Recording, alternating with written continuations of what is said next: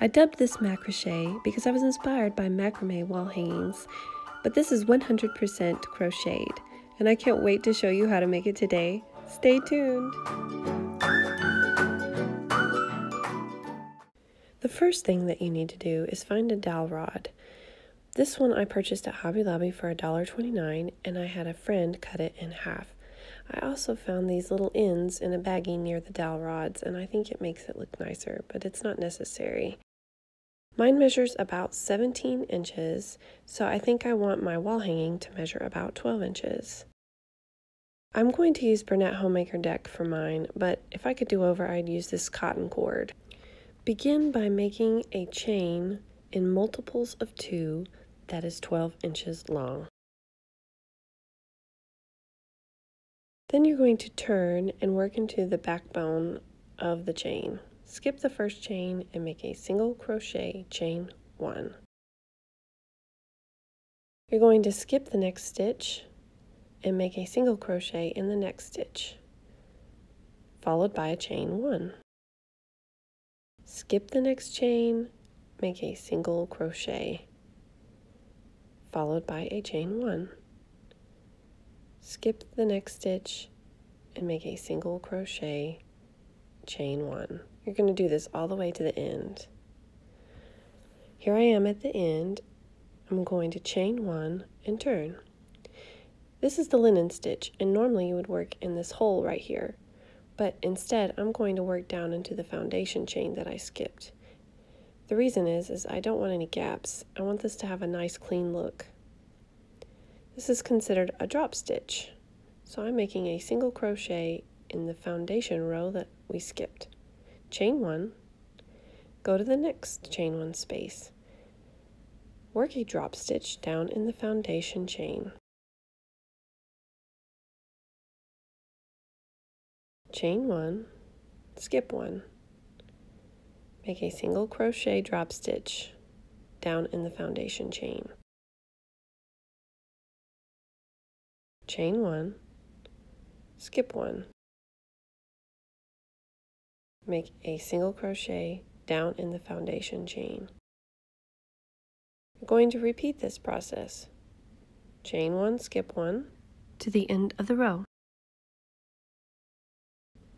Here we are at the end, and make sure that you put your last single crochet not in the top of that single crochet, but in the chain 1 that you skipped at the very beginning. Chain 1 loosely and turn. Now the linen stitch will be worked as usual. We will be placing our single crochet stitches in these chain 1 spaces here. So you will skip the single crochet and work into the chain 1 space. Make a single crochet, chain 1, skip 1. Single crochet, chain 1, skip 1. Single crochet, chain 1, skip 1. We are going to repeat that all the way across, and I do recommend that you count your single crochets when you are done and make sure that you have exactly half of the number of the chain that you started with. So here we are at the end. And I'm just going to show you one more time that you need to make sure that your last single crochet is in that chain 1 that you made before you turned this row. So chain 1 loosely. Every row you will be working back into it. Now you can see these chain 1 spaces even better. So you are going to just continue making the linen stitch in those chain 1 spaces. And all the way to the end, make sure that you don't skip that last chain 1. You're going to do this until it measures approximately 2 inches in width. So here mine measures 2 inches or 5 centimeters.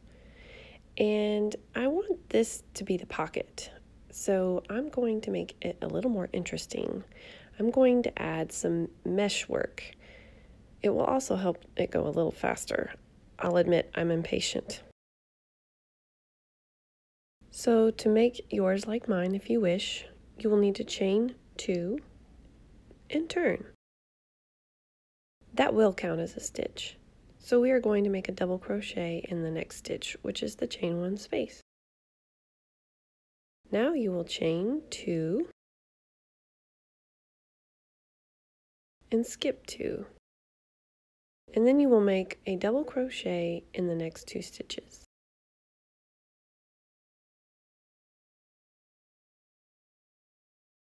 Chain 2, skip 2, make 2 double crochet.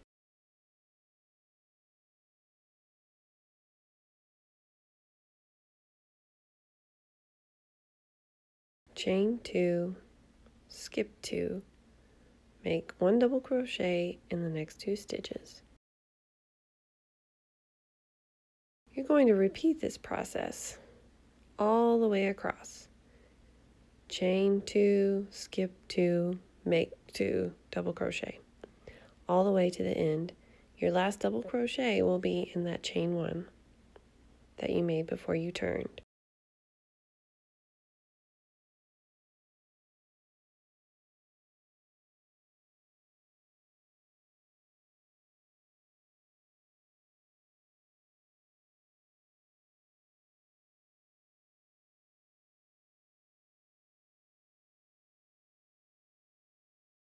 So I'm going to keep going. Chain 2, turn, and place a double crochet in the top of the next double crochet.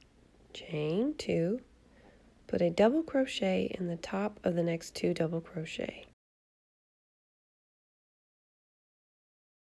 Chain 2, skip to the next double crochet, put a double crochet in the tops of those double crochet. This will create that mesh material that I was telling you about. So you'll keep doing this, chaining 2 and skipping to the next double crochet. You should have 1 double crochet in the top of each double crochet, all the way to the end. And at the end, you will place your last double crochet in the top of that chain 2 that you started with. I'm going to keep making this mesh for a total of 5 rows. So now I'm going to go back to the linen stitch. Chain 1 and turn, skip your first stitch and make a single crochet in the next stitch. Chain 1, skip 1, make a single crochet. Note right there that that is actually a chain that I am working into. Chain 1, skip 1, single crochet. Chain 1, skip 1, single crochet into that chain stitch. Chain 1, skip 1, single crochet. You're going to repeat this process all the way across.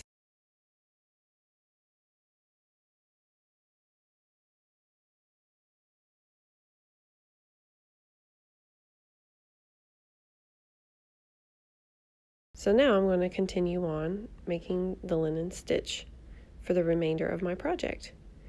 I'm going to skip the first stitch and make a single crochet, chain 1, skip to the next chain 1 space, work a single crochet, chain 1, skip to the next chain 1 space, make a single crochet, chain 1. I'm going to repeat that all the way across to the end of the row, just like we did when we started the project.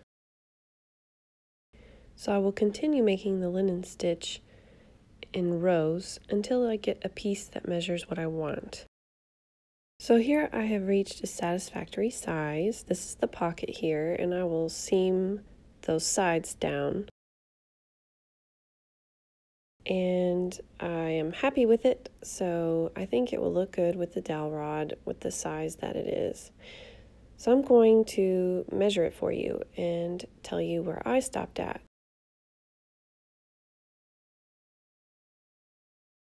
So it appears to measure about 21.5 inches,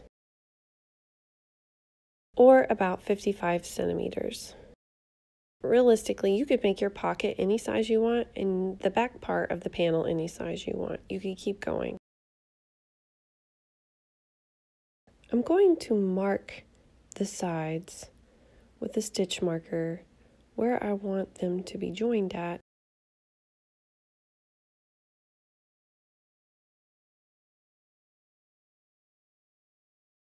I'm going to repeat it to the other side.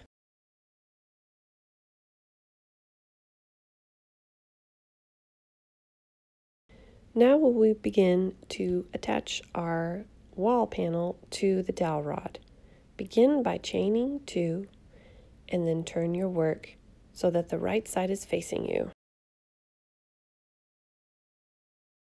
Now we're going to basically slip stitch around the dowel rod.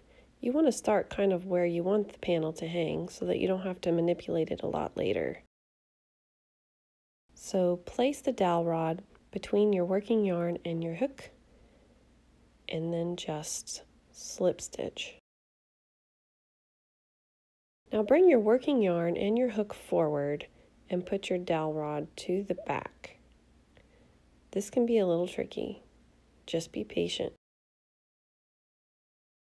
You're going to put your hook into the first stitch and draw up a loop.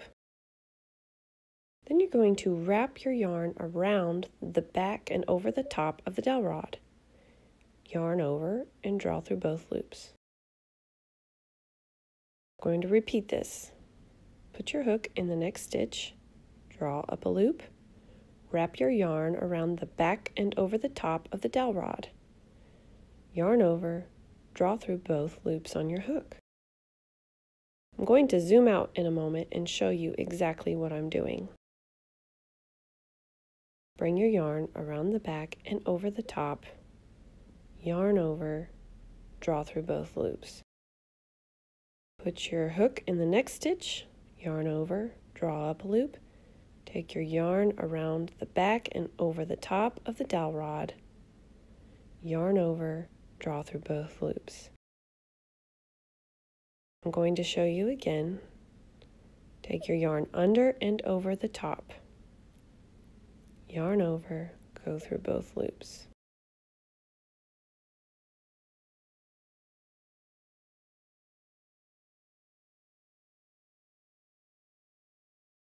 I'm going to zoom in again to make sure that you see what I'm doing in the stitches one more time.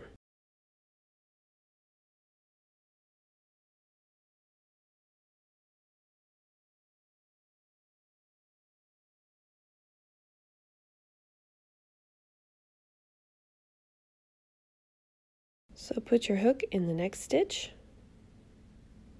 yarn over, pull up a loop, take your yarn around the back and over the top, yarn over, go through both loops. I'm going to show you a few more times and then meet you at the end.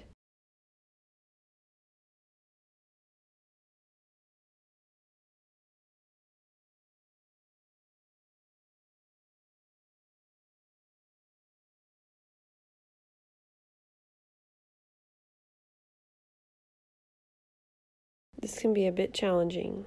Just work slowly and make sure that your tension is even so that the wall hanging doesn't hang lopsided.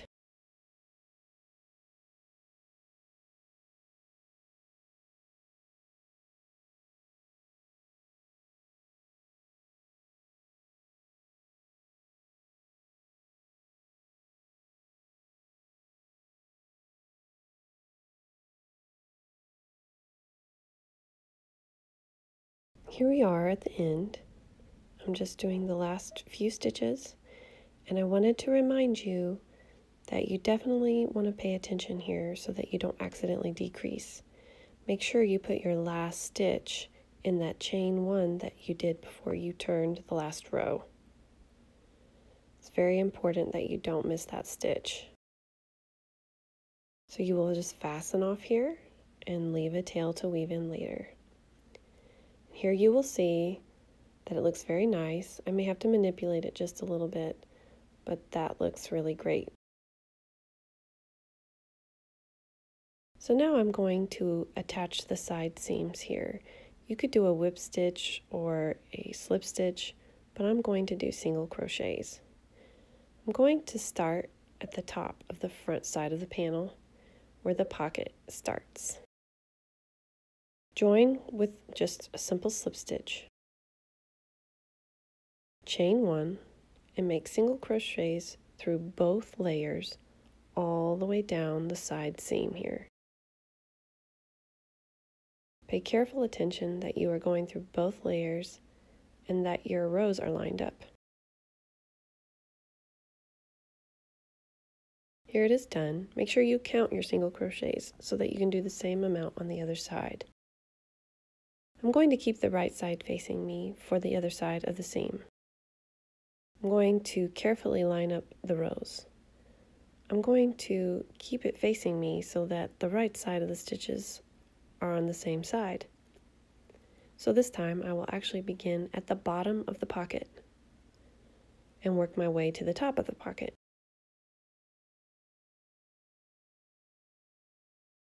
Join with a slip stitch at the bottom of the pocket.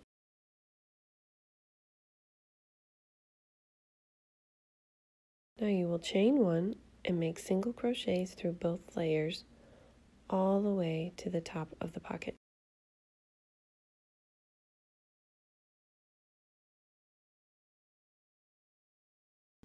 When you are finished with this side, you will want to count your single crochets and make sure you have the same amount on this side as you do the other side.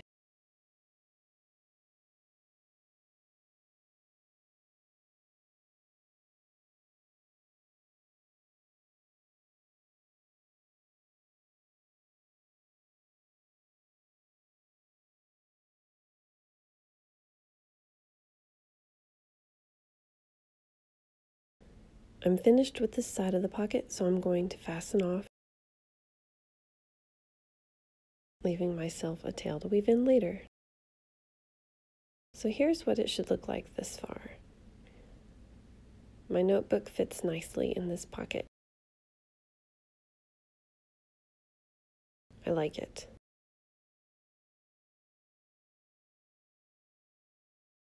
So I decided to add a row of slip stitches along the top of this pocket because it is too loose. And this will help draw it in and give it a nice finished look. If I could do over, I wouldn't have fastened off on my last seam. I would have chained 1 and turned and started slip stitching across the front pocket. I'm just going to keep doing it all the way across to cinch it in a bit and give it that nice look. You could do anything to embellish yours, but I'm going to add 3 tassels to the bottom of my pocket. I've evenly spaced them apart here. Since my panel is 12 inches, I put one in the dead center, and then I put them equally spaced apart about 3 inches. I took a piece of yarn about a foot long, and I'm going to add it to the bottom around the 3-inch mark here. I have a smaller hook to help get into the stitches, but you could realistically use the hook you used to make this. So going from the bottom to the top, draw that yarn loop through, and essentially we're making a tassel here. So just grab those ends and pull it gently down. This will be how we attach our larger tassel.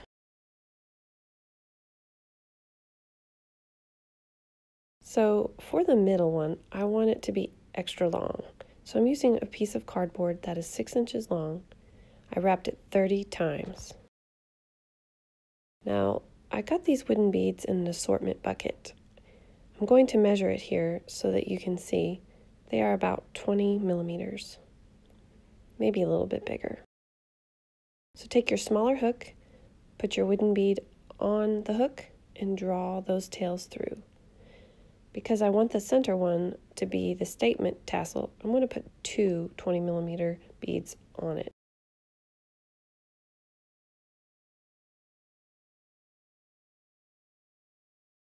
Now bring those pieces apart and grab those 30 tassel ends that you wrapped around the cardboard. Fold it in half to find the center and place it between those 2 loops. I'm going to knot it to secure it several times. I'm going to add a piece around the top to cinch it in. I also used a piece of yarn about the same length as my tassel tails here.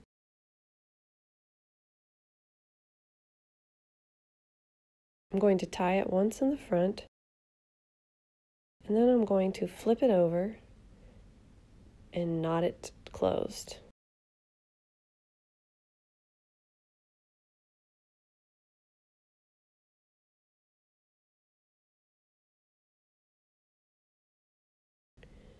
I'm going to wait until I've had a chance to iron this tassel before I cut the ends even.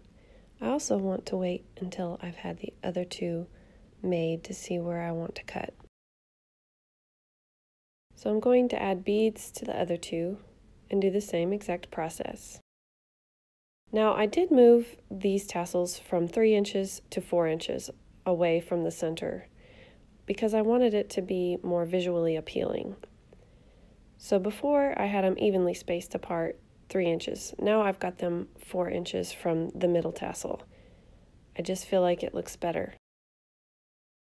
So I'm going to show you the last tassel. That middle one I made using cardboard, but these smaller ones I'm going to use my hand. If you decide to use cardboard for these, it's approximately 4 inches. I'm also going to wrap my fingers 30 times. If I could do over, I would have only done 25 times. My tassels were a bit too fat.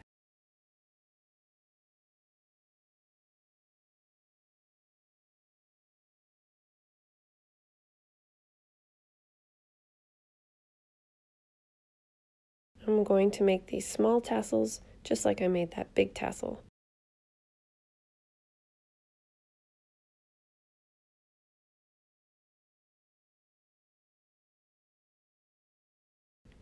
So here my tassels are basically done. I just have to make them look a little nicer. I'm going to run a warm iron over the top, and then I'm going to cut them evenly at the bottom. This will be the last part of the tutorial. I'm going to add a wooden ring so that I can use it to hang it on my wall. You could realistically just tie string here, but I want it to look a little more fancy. So here I'm measuring the distance that I want. You could make it any length you want, but mine is about 10 inches. So I'm going to double that length.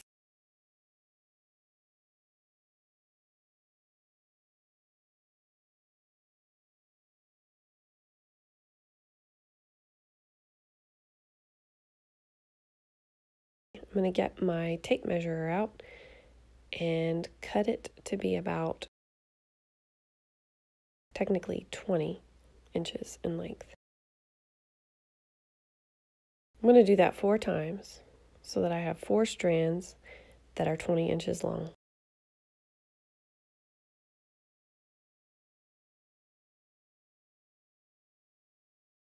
Now you are going to take 2 of those strands and put them together, matching the ends together. This just gives it a little more sturdiness. Fold it in half, and then we're going to attach it to the dowel rod as if we were attaching a tassel. Grab those ends and gently pull through.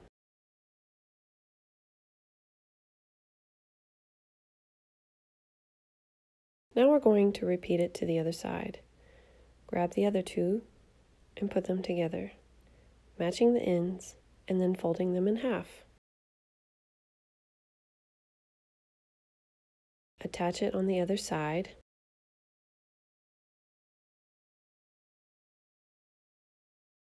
Now we're going to bring those together and join them at the wooden ring. Begin by gently taking the ends and knotting them upon themselves. Keep that knot open. Grab your wooden ring and slide the tails through. Now take those tails and finish putting it through as if you were finishing the knot. Gently pull down on the sides to cinch it closed. You don't want to do it too tightly yet, because we're going to do one more step with it.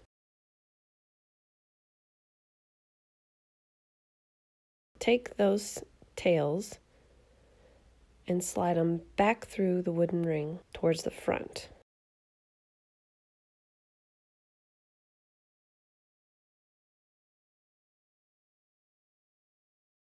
I'm going to take these tails back through this knot here.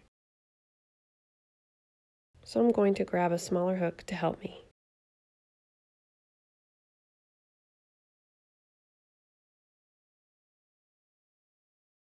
Now grab those ends and pull them through.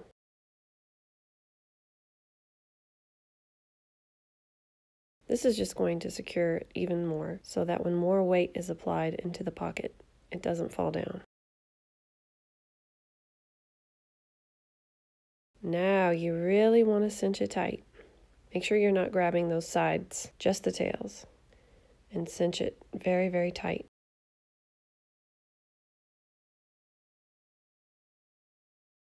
I kind of like the look that the tails give here. So I'm just going to trim them a little bit, but I'm probably going to leave them just about like they are.